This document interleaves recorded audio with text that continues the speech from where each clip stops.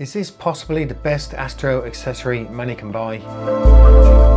Well, I think yes. Well, hi and welcome to the channel. So look, I've got an observatory and my worst nightmare is I've got Nina running the rigs for me. I go to bed and during the night when the roof is open, we get a rain cloud come over and there's nothing I can do about it. The rig is going to get wet and there's a lot of money's worth of equipment going to get ruined. So obviously I don't want that to happen. So what would the solution be? Well, to complete my full automation of my observatory, I'm going to need a weather station. So here we have Lunático CloudWatcher and weather station. Now, full disclosure, Lunatico have kindly sent this to me for review, and if I choose to purchase this, then they will sell it to me at a discounted price. So with that out of the way, let me show you what's in the box. Here we have the actual main box. This is the CloudWatcher, and as you can see, built in to the front here, there is a light sensor, and this area here is a rain sensor. Oh, and on the bottom there is a atmospheric pressure and relative humidity sensor. Now this is an add-on, but it came with the kit, so it's already attached. Now there are other add-ons you can have for this, and this is an anemometer and it is a wind sensor. Now this will fit on the bracket like this, and the Lunatico CloudWatcher will sit like that, and you have these cable outlets pointing downwards. You can see it's got a slope on it, so the rain will obviously run off. You don't want any water getting into here, even though they are waterproof cables. So this is what it's going to look like. And also in the box is the cable. Now this is the 7-meter cable. This comes in different lengths, and I'm gonna go into this in more detail later, but what I want to do now is get this all connected, put it all together, get it on the pole, fit it onto the observatory, and then we're going to download some software and hopefully get it all working with Nina. So we've just got to get behind this observatory and battle this bush to mark up where the bracket is going to go. Well, this is just an ordinary TV aerial pole, and I bought it online for about £15. And the bracket fits nicely on the pole using the supplied U-bolts. So I just have to mark out where I can drill. There are cables the other side of the wall. I need to make sure that I don't drill into them.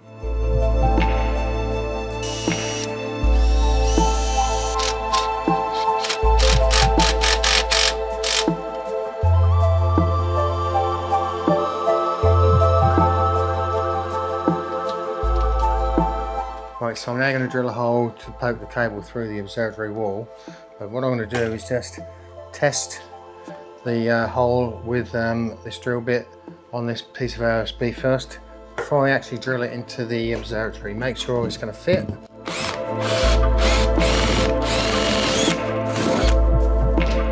Right, so let's just check that fits. That goes in there nicely. Firstly, I'm going to mark up where to drill, or more importantly, where not to drill. My light is 800 away from the corner, and that's only 700. So I can drill anywhere here. Right, I'm actually going to put a pilot hole in first.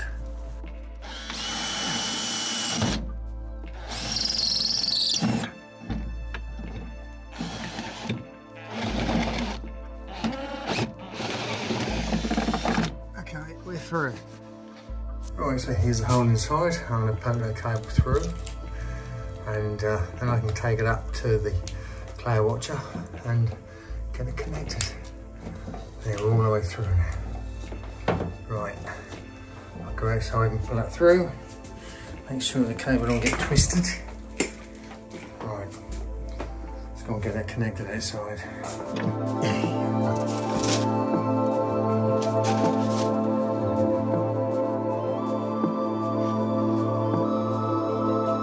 So I've tied the cable to the pole using these little cable ties here, just to make it nice and neat. And I've got the anemometer connected to the CloudWatcher as well.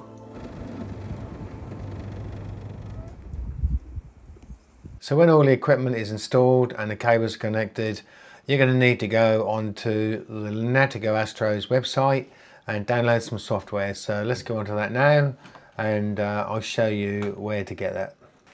Right, so if we click on this top one here, lunaticoastro.com, and you'll see, I think they've changed their website around because this now looks a little easier. Because if you come down to here, click on CloudWatcher, and you'll come straight into the CloudWatcher, and the software is basically right here. You used to have to scroll right down to the bottom, but if you click on software and downloads, this box here, it'll take you to where you can get your software from.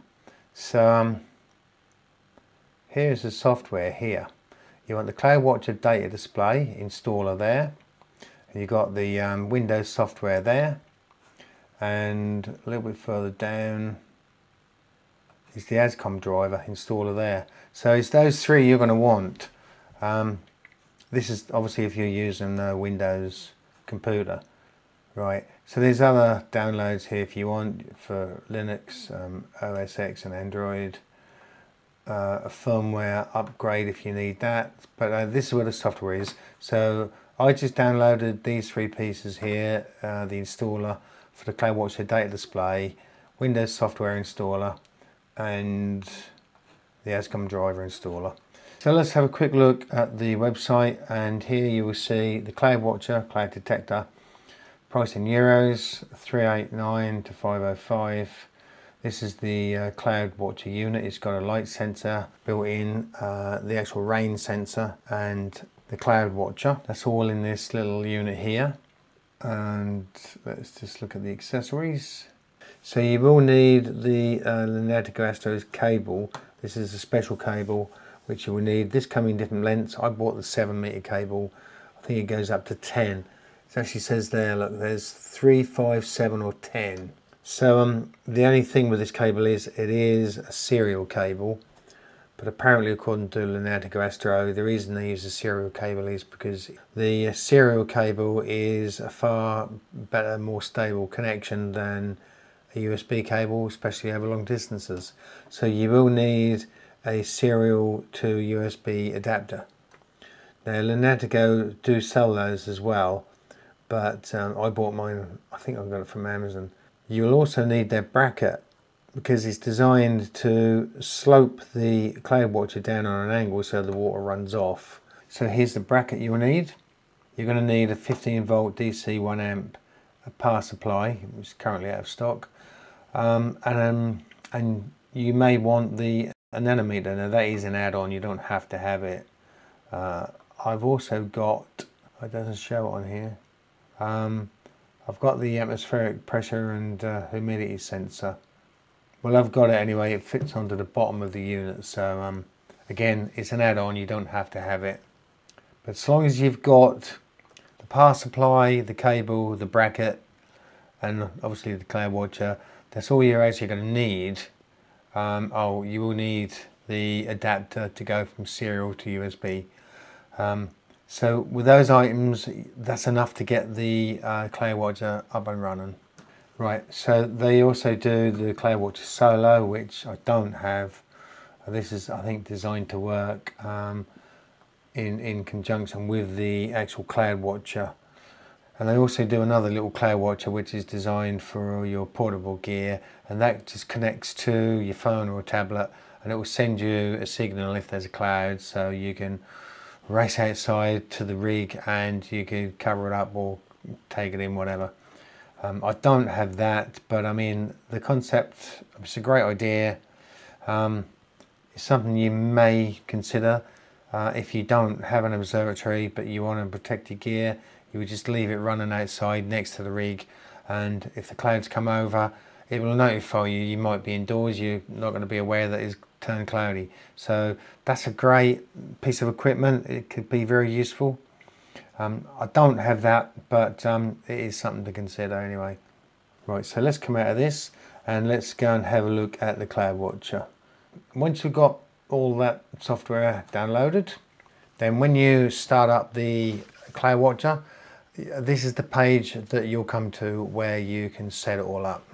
Right, so this is what you will see when you first power it up, and you need to set it up. So you've got along the top here, this is the sensor, this is where it will show you all of the conditions.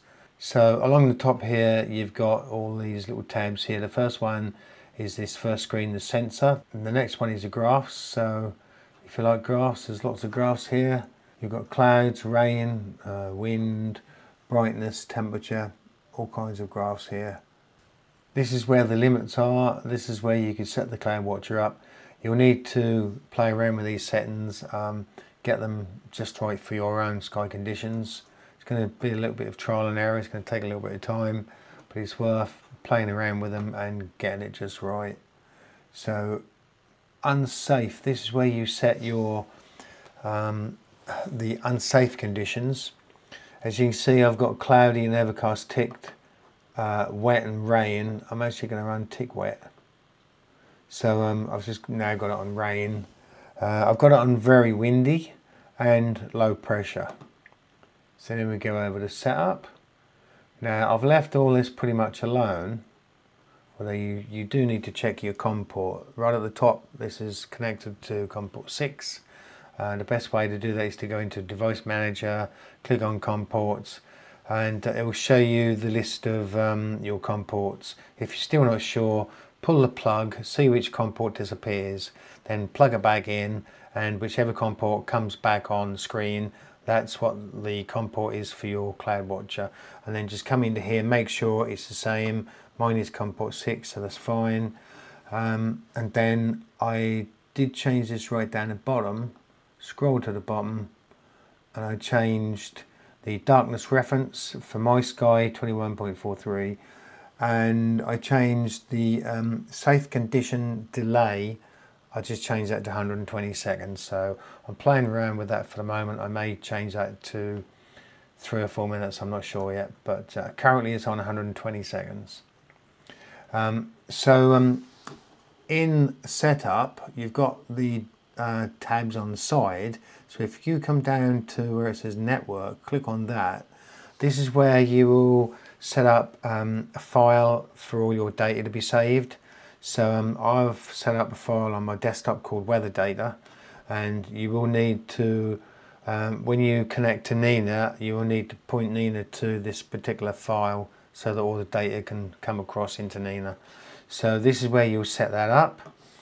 And if we go back to the sensor, I'm going to click on start and start recording. So that data is basically overwriting the file. So it just continually overwrites that file. So right, we have a clear sky. It's dry and calm. It's saying brightness level is saying is light, but it's not actually light. So I do need to play around with my settings to get that darkness reference just right. Although the reason it's probably saying light is because we've got a full moon tonight. That will actually play a part in the conditions, so you need to play around with that just to get it right. So under safe conditions, at the moment it's actually saying safe. So if I go into where it says unsafe, and I change that to, let's just change that to light because it's registering as light at the moment. So it's now changed to unsafe because it's set up as an unsafe condition being light. Well, obviously if it's too light you can't image anyway. So if I uncheck that light, it should now go back to safe. Okay, it's gone back to safe now. Right, so this is where you will set your unsafe conditions.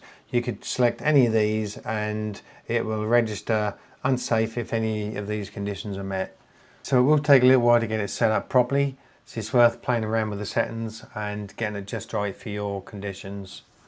But I found it very easy to set up, very easy to use. It's quite intuitive, and yeah, I think it's a fantastic bit of kit. Right, so here in Nina, where I've got the wait for time, which is starting at nautical dusk, underneath that I've got wait till safe instruction. so that won't actually start until the weather station reports that it's safe to open the roof. And then further down here in the sequence, under the triggers, I've got here when it says becomes unsafe.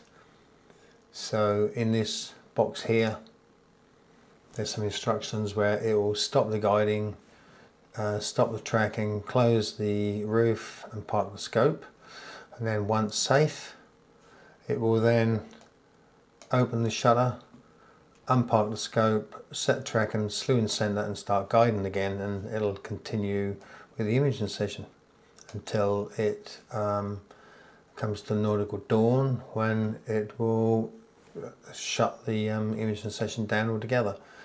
So the weather station is keeping an eye on things, and if it becomes unsafe during the imaging session, it will shut the roof and it will pause everything and then continue when it's safe to do so. So having that ability is a fantastic addition to any sequence. So that just gives you complete peace of mind, and you don't have to worry about if it becomes cloudy and potential rain. So I think just that is fantastic. So I found out how to put this when becomes unsafe and once safe into the sequence by watching Astro Bloke's video and also Logan's Astro video. They both feature how to do this, and you have to download the power-ups, and all those instructions are in here. So if you download the power-ups, you'll get the once safe and when it becomes unsafe instructions that you can add into your sequence. So if you've got an observatory, then I think this is an essential piece of kit and it's going to be well worth the money. So far so good. This has been working very well, and I can highly recommend it. I think Lunatico Astro have done a brilliant job, and this is going to remain a permanent fixture in my observatory. So go along to their website, and on there's some other reviews. There's the Astro Shed channel, Astro Bloke channel, Logan's Astro and Star Stuff. So go and have a look at all those. They've all got something to offer, and you'll find out a little bit more about it. So yeah, big thanks to Lunático for sending me the CloudWatcher, and thanks to you for watching, and I hope you found it useful. Hope you liked the video. If you're not subscribed yet and you like this kind of thing, please hit that subscribe button, hit the thumbs up. It really does help the channel get pushed out to other people, and that would be much appreciated. I've got more reviews to come on other equipment, so stay tuned for that. That'll be coming shortly. So I want to say a big thanks to all my existing subscribers. Thanks for watching, and of course I wish you all clear skies. This is, and I'm going to get it right, this is an anemometer, and you want these